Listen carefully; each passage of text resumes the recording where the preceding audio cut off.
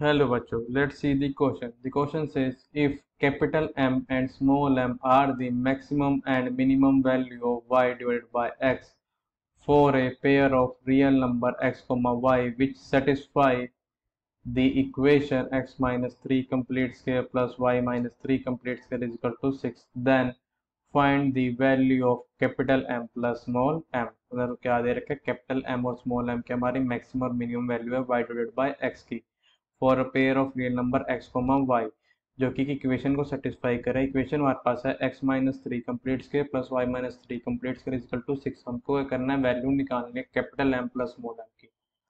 Firstly I will tell you की concept, और की कॉन्सेप्ट आपकी हेल्प करेंगे इस क्वेश्चन को सॉल्व करने में। फर्स्ट की कॉन्सेप्ट हमारे पास है slope of A line pass through, किस किस पॉइंट से पास हो रहा है, वो पास थ्रू पॉइंट्स हैं हमारे पास x1 coma y1 and x2 coma y2। तो उसकी स्लोप हमारे पास क्या आ जाएगी, is y2 minus y1 divided by x2 minus x1।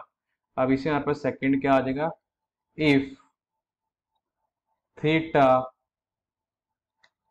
is the angle made by a line with positive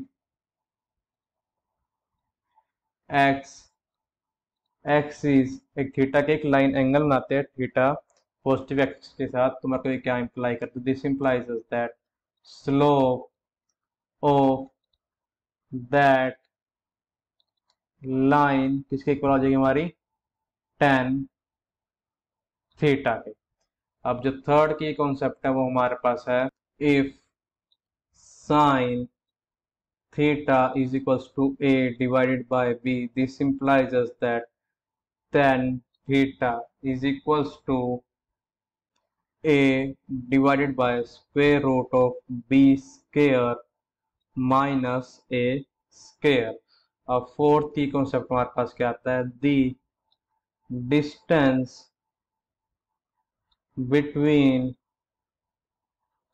points हमारे पास है यहाँ पे x1 coma y1 and x2 coma y2। इन दोनों के बीच डिस्टेंस हमारे किसके इक्वल होगा, is equals to square root of x2 minus x1 complete square plus हमारे पास क्या आ जाएगा y2 minus y1 complete square. Fifth and last की कॉन्सेप्ट हमारे पास आता है equation of circle having centre, इसका सेंटर हमारे पास क्या हो, a coma b and r is radius, और r क्या उसकी रेडियस। हमारे पास इक्वेशन क्या होगी, इक्वेशन होगी हमारे पास वो x minus a complete square plus y minus b complete square is equals to r square होगी। अब अपने क्वेश्चन के सोल्यूशन को हम स्टार्ट करते हैं। अब हमारे पास गिवन इक्वेशन क्या थी, गिवन इक्वेशन थी हमारे पास x minus 3 complete square plus y minus 3 complete square is equals to 6। ये क्या इंप्लाई कर रहा है, ये तो सर्कल को रिप्रेजेंट कर रहा है। This represent a circle with centre क्या क्या है इसके 3,3 इसका सेंटर है एंड रेडियस, जो हमारी रेडियस हमारी किसे इक्वल है स्क्वायर रूट 6 यूनिट हमने इसलिए लिखे हैं क्योंकि हमको नहीं पता कि हमारी यूनिट सेंटीमीटर है, मीटर है या कुछ और है। तो हम कर लेंगे और जो हमको 2 पॉइंट की चाहिए थी, जो जिसकी वजह से हमारे पास वाई बाई एक्स हमारा मैक्सिमम और मिनिमम आएगा, तो उस पॉइंट का कुछ ना कुछ हम एज्यूम कर लेंगे। Late D and E be the points हमारे पास क्या क्या है, ये x1 coma y1 and x2 coma y2 है, such that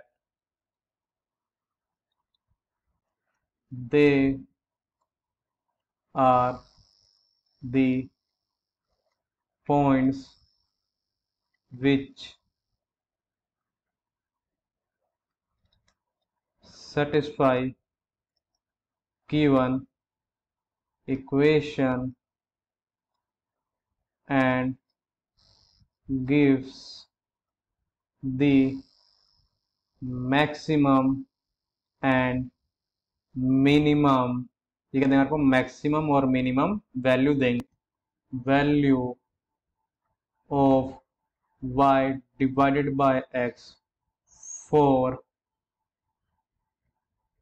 pair of real number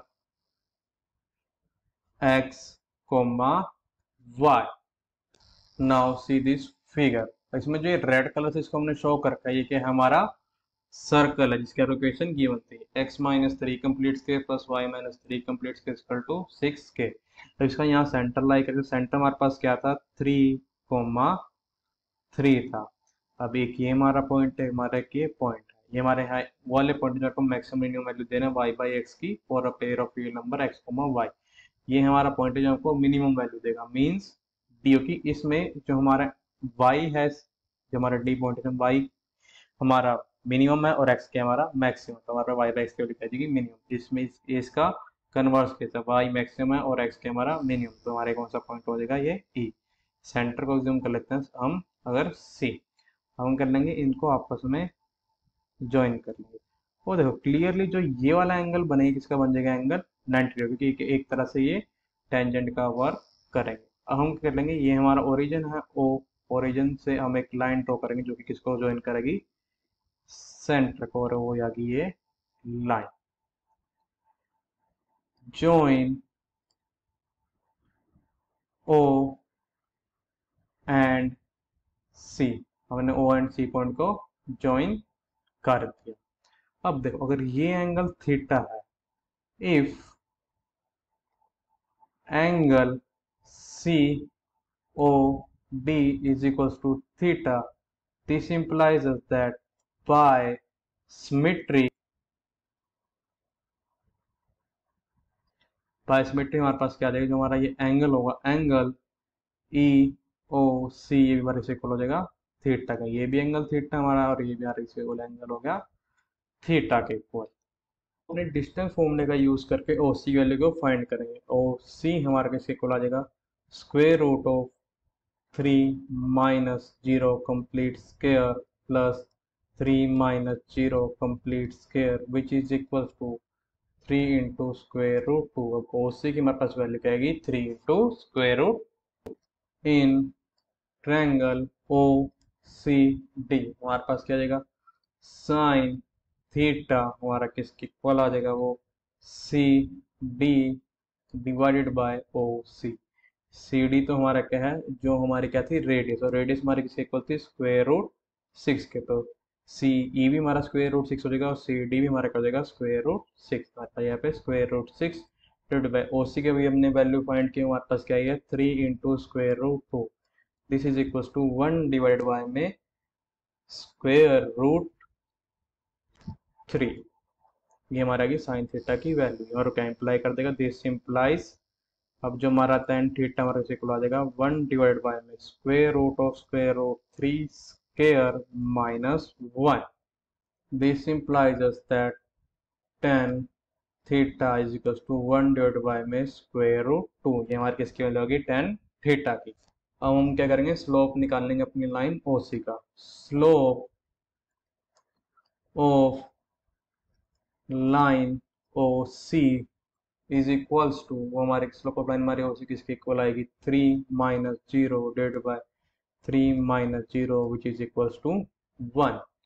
अगर जो हमारी लाइन ओ सी है वो कोई एक थीटा 1 एंगल बनाती है पॉजिटिव एक्सिस के साथ, तो हमारे पास क्या आएगा, if theta 1 is the angle made by line O C with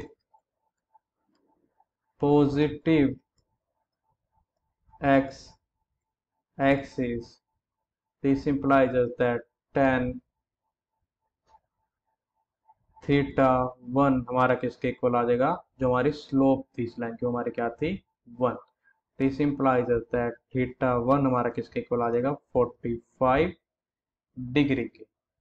हमारे को ये क्या इम्प्लाई कर देगा, दिस implies that जो हमारी लाइन है, लाइन ओ डी, एंड जो हमारी सेकेंड लाइन है ओ ई, मेड एंगल, और कौन सा एंगल बनाएंगे, 45 degree plus theta and 45 degree minus theta, किसके साथ, with positive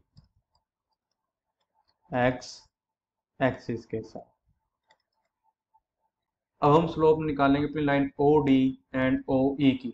slope of line O D and O E R, अब ओ डी की हमारे पास स्लोप क्या आ जाएगी, y1 - 0 divided by x1 - 0, and अब हमारे पास जो ओ ई लाइन है उसकी स्लोप हमारे पास क्या आ जाएगी, y2 - 0 divided by x2 - 0।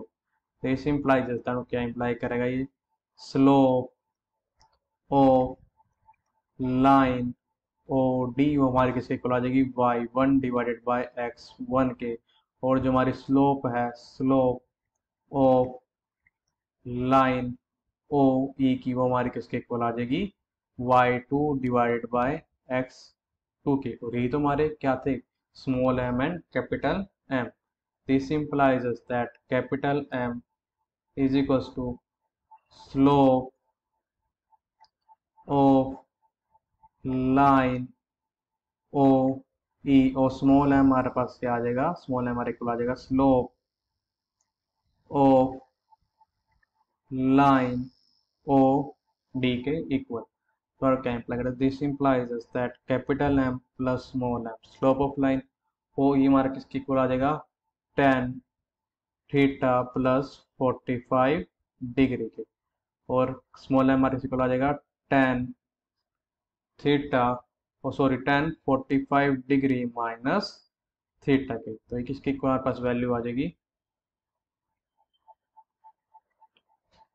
1 plus tan theta divided by 1 minus tan theta. फिर हम हमारे पास अब वैल्यू लिखेंगे हम tan 45 माइनस थीटा के, हमारे पास वो आएगी 1 minus tan theta divided by 1 plus tan theta. ये हमारे किसके इक्वल आ जाएगा, capital M plus small M की हमारे पास वैल्यू आ जाएगी